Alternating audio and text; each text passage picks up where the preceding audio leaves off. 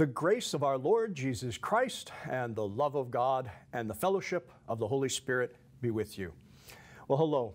I'm the Reverend Canon Lance Smith from Church of the Ascension in Windsor and the host of the Sunday morning devotional program, Reflection, on Your TV Windsor. I'd like to invite you this coming Sunday to join with me for a time of prayer and the study of Scripture, devotion to the Lord our God.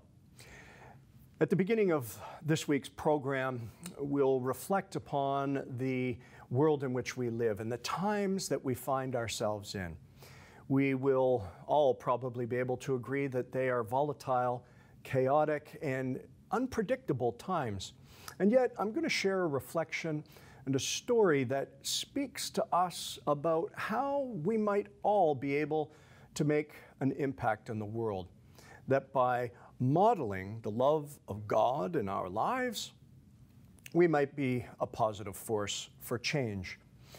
From there, we will open up God's holy word and we will turn to the very end of the Pentateuch, or the first 5 books of the Bible.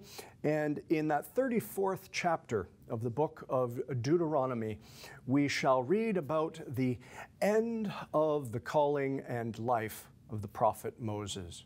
And God will share with him a vision of the promised land that he had led the people of Israel to, but would not enter into himself.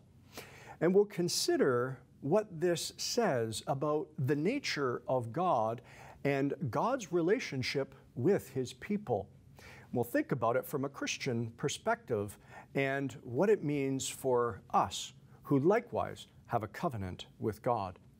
From there, we will move to St. Paul's epistle, his first epistle to the Thessalonians, and we'll read about some of the challenges that Paul and his companions experienced as they were exercising their ministry, as they were faithfully answering the call that God had placed on their hearts.